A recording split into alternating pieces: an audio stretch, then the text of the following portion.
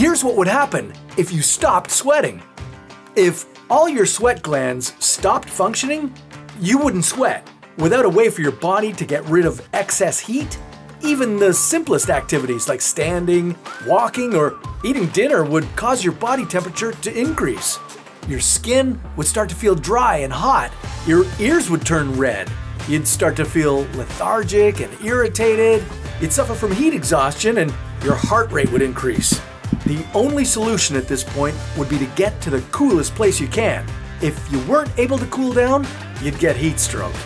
At temperatures higher than 39 degrees, your blood-brain barrier would break down. That means unwanted particles and bacteria would start to build up in the brain, leading to inflammation.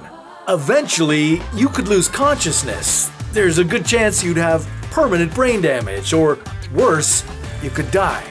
So,